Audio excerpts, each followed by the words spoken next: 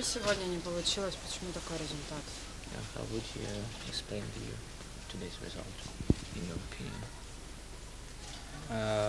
Very disappointing. We play decent hockey, but we can't get the job done. We have enough chances again today to score, but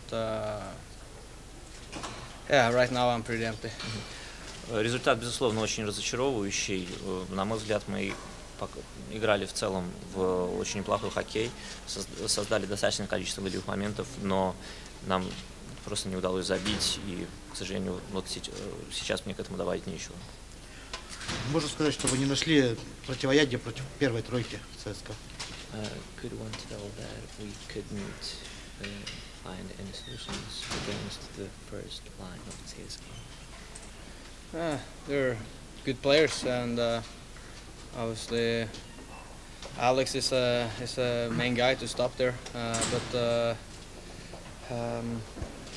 Yeah, most of the times he's not the most dangerous guy. It's the guys in front of net, and right now we haven't been doing a good enough job to take the sticks in front of net. That's why he's been able to make the passes. So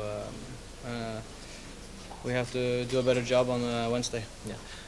Безусловно, у ЦСКА очень мощная первая тройка нападения, и Александр Радулов один из лучших хоккеистов, понятно, но я бы не стал говорить о его персоне отдельно, скорее о том, что мы недостаточно хорошо работали на собственном пятаке, недостаточно эффективно его расчищали, и, конечно, таким образом проходили передачи и на пятак, и с которого, собственно, и был забит сегодня один гол.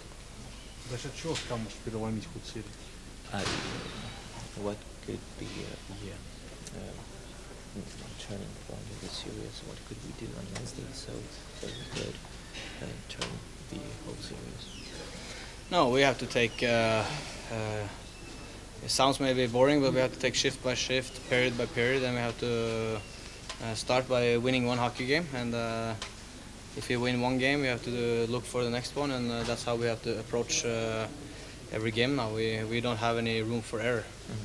Ну, прозвучит, вероятно, банально и скучно, но нам нужно идти от смены к смене, от периода к периоду, от игры к игре. Сконцентрироваться на этих вещах и для начала выиграть следующую игру. Мы должны исправить наши все ошибки в среду, потому что другой возможности у нас уже не будет.